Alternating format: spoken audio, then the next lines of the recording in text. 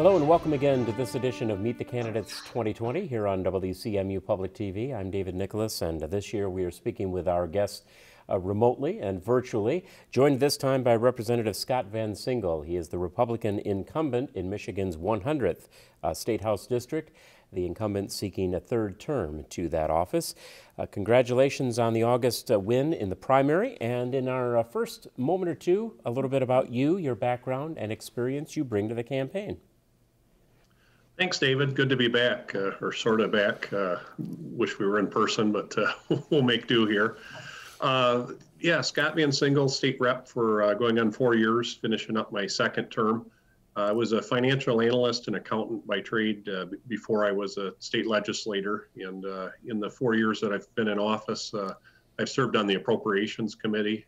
I'm currently the chairman of the Higher Ed budget, and just found that fascinating as I learned more about our university systems in Michigan. So I sort of put those finance and accounting skills to use working on the state budget, and sort of bring a pragmatic approach, which is sort of common from West Michigan as far as the styles. Just trying to fix problems, listening to people, and not having that hyper-partisan mentality. Just, you know, we hear about different problems in the district, and those have become my priorities as I go back to Lansing. As you campaign leading up to the August primary and in the days, weeks, and months since then, you as candidate and also the voters that you've spoken to in District 100, what would you say are the top 3 issues as we are entering this campaign? There's really one issue, and that's navigating this COVID crisis. And depending on what part of the state you're in, that looks different. I would say in West Michigan, in a rural community like I represent, people want to get back to work and they want to see things opened up, but they also want it done safely. And it depends on the demographic. If you talk to someone my age that's in the workforce, I want to get back to work. That's all I hear from people. I want to get back to normal. If you talk to somebody that's retired and their health is really the more important thing. And so it's trying to balance those. I have young and old people and people from all ends of the spectrum in my district. How do you safely get the economy running again, get people back to work, but not speed up the spread of this virus? So that's really the entire focus of what we've been working on in Lansing right now. And there's really not right answers at this point. None of us have ever been through something like this before. So it's just trying to listen to experts in science and data and make those decisions that balance public health with the economy. It's an impacted economy, certainly, and it is likely to look different when we do emerge from this. You say that it's the work going on in Lansing now. What are some of the proposals you have at this point and that you're sharing with the voters that you want to take back to Lansing in an effort to restart what will be a reshaped economy as we're able to do so? Yeah, and it's not so much proposals at this point. We had quite a bit of movement in the legislature this week, and in fact, we were there till 3:15 in the morning Wednesday, and I'm still trying to recover from that here on Thursday. But you know, a lot of it's working with the governor. As you know, at this point, the Supreme Court struck down her ability to issue these executive orders. So everything since April 30th has been ruled invalid. But there were some good things in those executive orders, liabilities for healthcare workers, you know, unemployment issues, or the extensions on unemployment and eligibility there. So we had to go back and put some of those things into law to help people. And one of the items that we worked on this week in particular was liability reform. If businesses have proper protocols in place for public safety, it provides some liability protection. Some of these small businesses are right on the very edge of survival. They could be sued out of existence. And so we're trying to provide a little bit of flexibility there. And then some protocols for nursing homes as well. That was one of the more unpopular items earlier this year, was forcing some of the COVID positive patients into certain nursing homes. And we cleaned that up a little bit through statute. So we made quite a bit of progress this week. Again, a lot of us are pushing for a more regionalized approach. It is regionalized, but some of us would go as far as, what about by county? And so, for example, my district, I go all the way up to Lake County. We're lumped in with Kent County in Grand Rapids, and you couldn't pick two more polar opposite counties. There's 11,000 people in Lake County. There really hasn't been a massive outbreak of the virus up there. People live miles apart in some cases. So I think it would make more sense to have a county by county approach to dealing with this rather than the regions that we currently have. With this overall impact of COVID-19 just giving us a whole different look to all of the issues that candidates and voters are talking about, to the issue then of public health, managing the crisis and issues that coming through this crisis have brought to bear in terms of the overall public health system. What are the voters telling you, and what do you see as the things that we need to do differently as we continue to move forward? Yeah, hopefully this is a learning experience for all of us.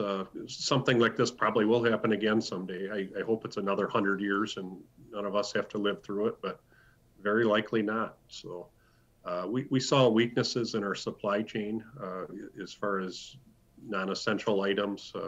We're tied to foreign countries, probably more than what we should be as far as supply chain, but we saw that with food production.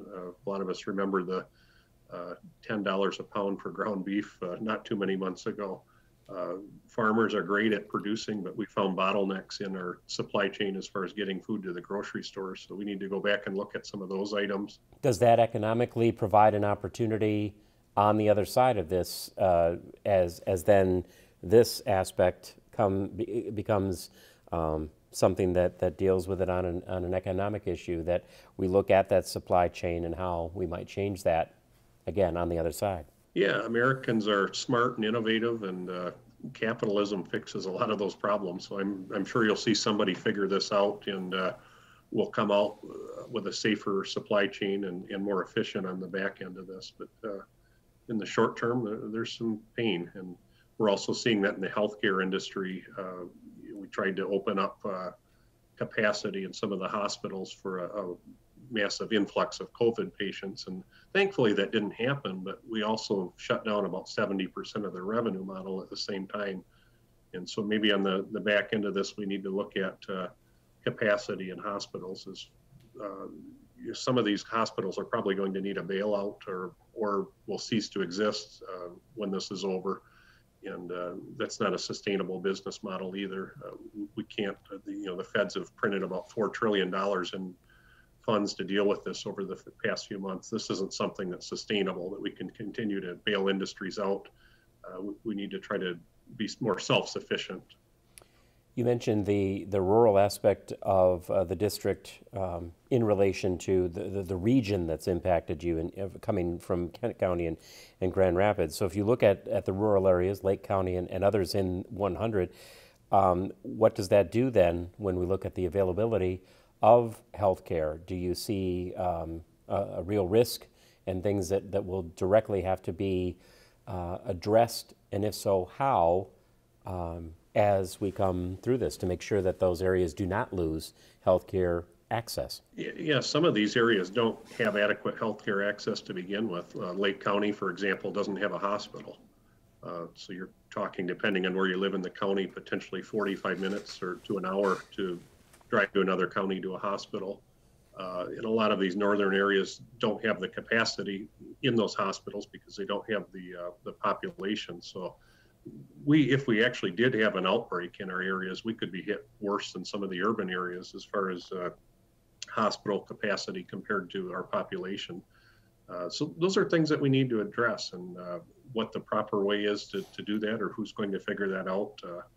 I don't know at this time. Is it a legislative fix? Is this something the industry does on their own? These are conversations that we need to have. The schools were certainly impacted by an early shutdown in the spring and varying degrees of being open or blended learning as the fall semester got underway.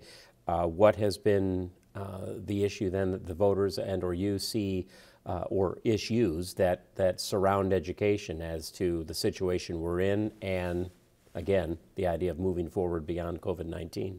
I've been in regular contact with my local superintendents, and one of the things I'm hearing from them is overwhelmingly parents in this area want their kids physically in school.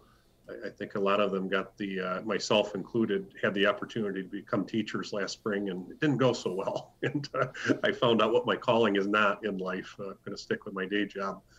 But what we're hearing from the locals, and again, it gets into demographics. You're talking parents that have kids in school. They tend to be in their 30s and 40s and healthy and in the workforce. They want life to go on as much as normal versus the older demographics. So depending on the district, we're anywhere from 70 to 90% of the students are in person in class right now. But that, for the parents that aren't comfortable sending their kids for whatever reason, whether it's health related or there's just a little bit more fear there, or they have elderly parents that the kids may come into contact with. We have internet issues here. We don't have high-speed internet to do a lot of these Zoom meetings and remote learning that might be available in an urban area. So that really puts some of these rural areas at a disadvantage. Again, thankfully, we have higher numbers of students that actually are attending in person, maybe partly because of that reason too. But so there's challenges in these rural areas that we don't have in the urban areas.